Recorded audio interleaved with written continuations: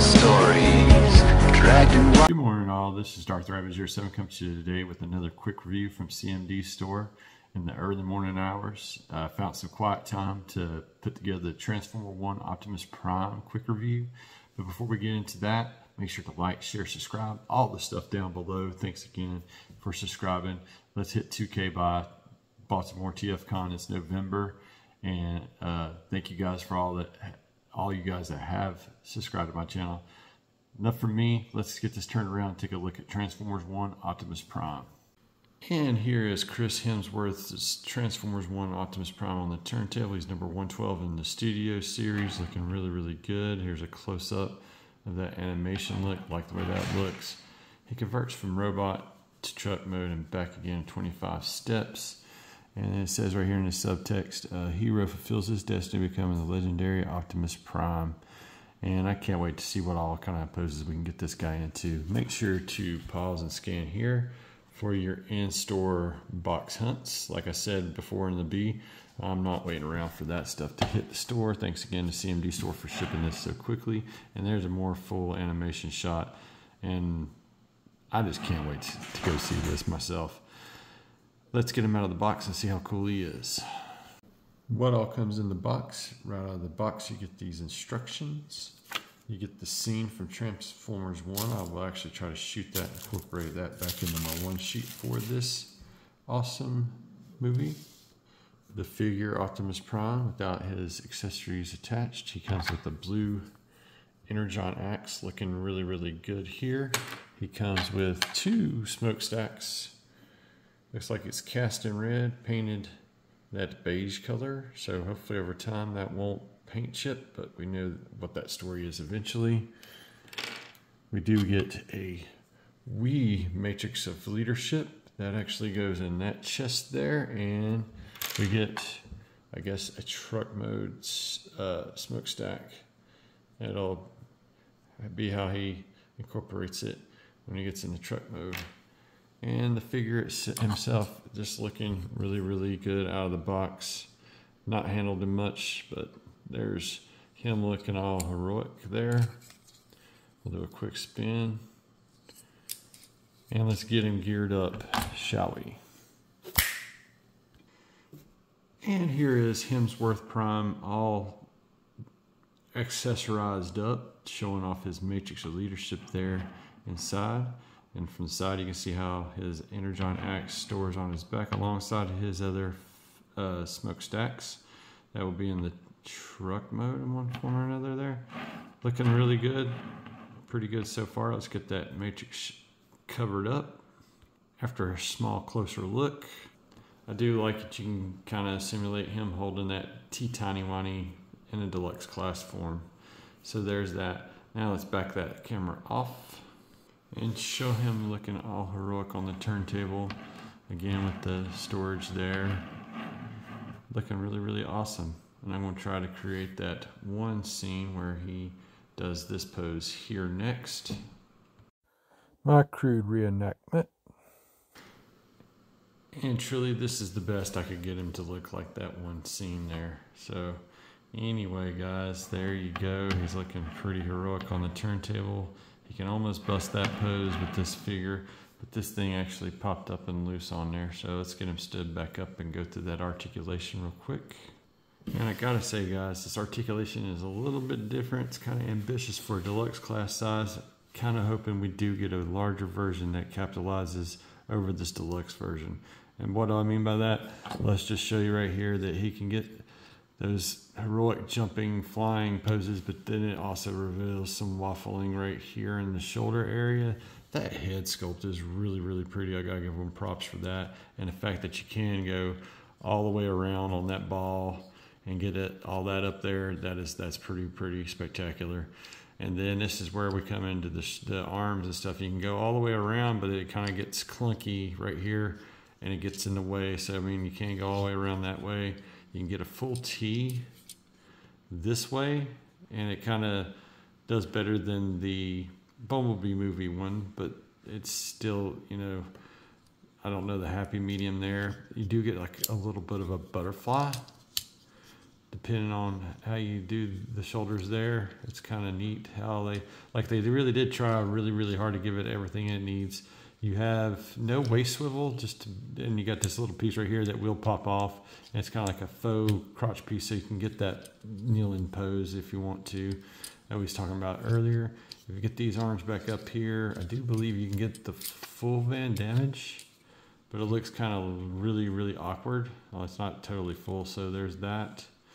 And it's on the ball. See, this is what happens when they use the balls and not that universal thing that I was telling you about with the New Age. And I guess it's two different things and altogether, two different companies and ideological ways to get that to go. You can kick up that high and far.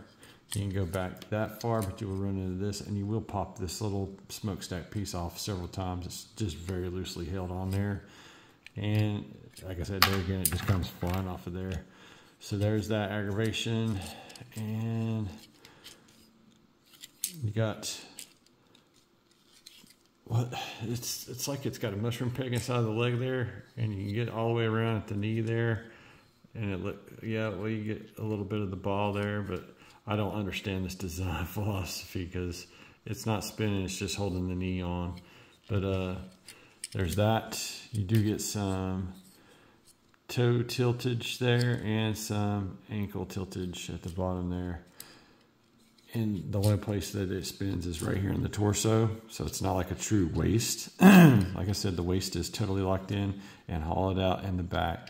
So that's my, you know how I feel about the hollowed out pieces and parts, and it comes from Tad from his thing. You kind of see how it unfurls in the process of showing off the articulation, and that thing just popped off again and it pops back on.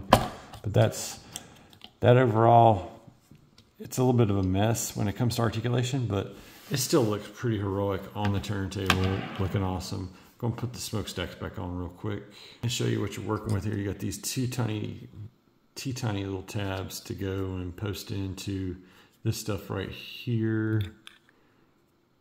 And it's just so aggravating to get this thing to do like that, to stay on there. It's, like I said, it's loosely held, and even before I could get it back into position, I just knock it off again. So there you go. Let's get him warmed up with his axe and see how that looks. And there he is with his axe. Looks really awesome until you get to that angle, and then it reveals also again some more hollowness, but not bad. I mean, for a kid's toy, and that's what I gotta try to remember and stop being so super critical on it. But I mean, I know for my first Optimus Prime, if it were me, I'd want it to be a better rendition of this, especially for my, you know, nephews at this point. My son's all grown up, but he ain't interested in this stuff anymore, but still a lot of fun to handle, play with, whatnot. So that's going to get back down into transformation, which I don't do on camera. So let's get him into that vehicle mode and take a look at Transformers 1 Optimus Prime in vehicle mode. And here is Optimus Prime from Transformers 1 in his truck mode, and I'm having some mixed feelings on this thing already, guys. That transformation was not exactly fun per se, but it is a Cybertronian truck mode in its defense.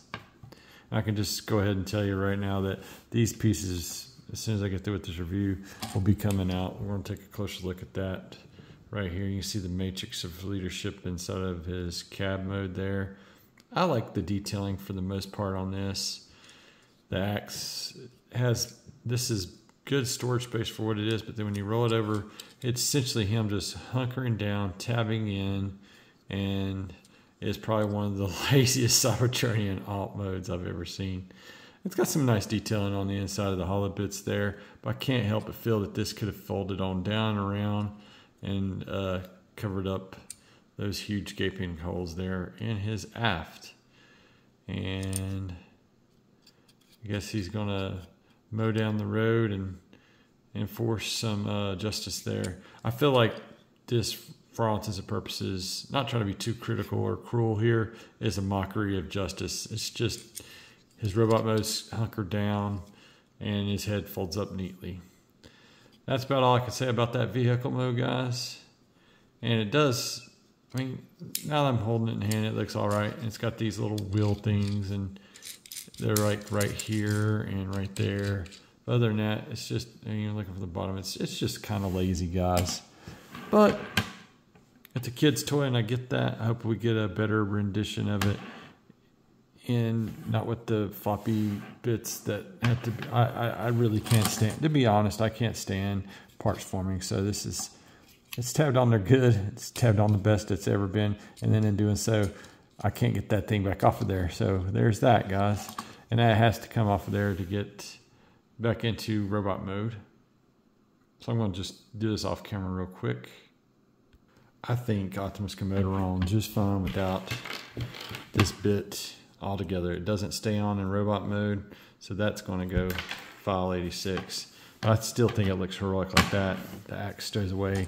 It's in there, it locks in. It kind of helps it hold it all together a little bit better for it to be, like I said, just laid down and folded up into truck mode.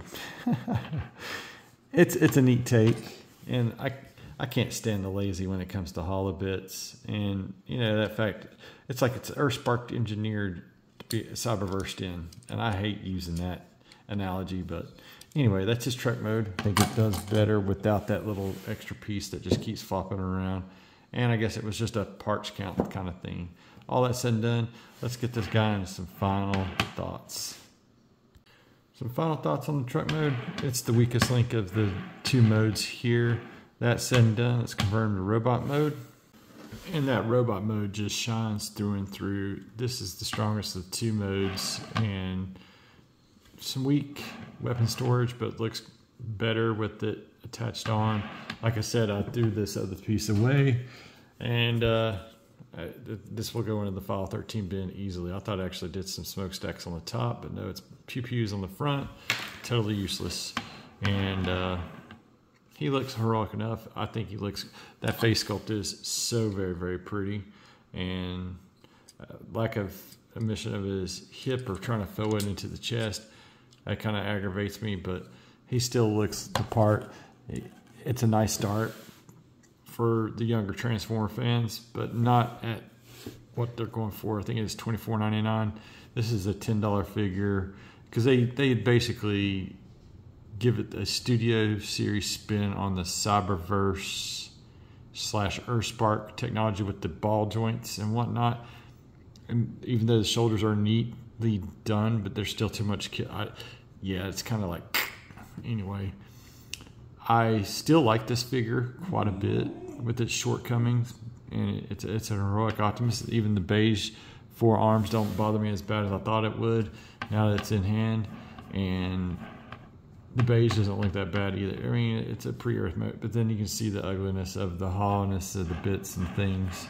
And I still hope that we get a bigger version of this guy with all the posability, without the hindrances of that deluxe class Earthspark Cyberversed engineering. Make sure to like, share, subscribe, all the stuff down below. Thanks again for watching this quick review of Transformers 1 Optimus Prime, number 112 in the Studio Series, guys. Thanks again. Y'all have an excellent week out there. Till all are one.